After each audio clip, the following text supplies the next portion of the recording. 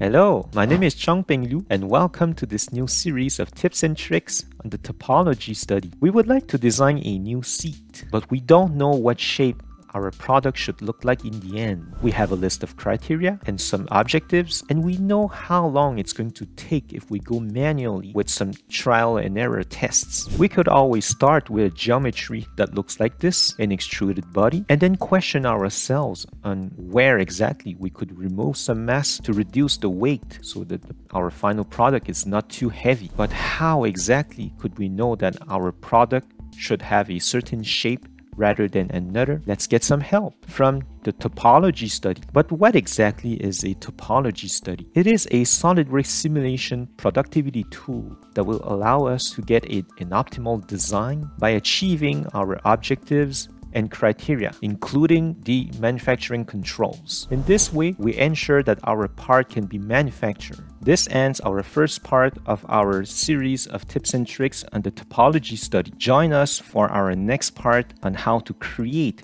a topology study.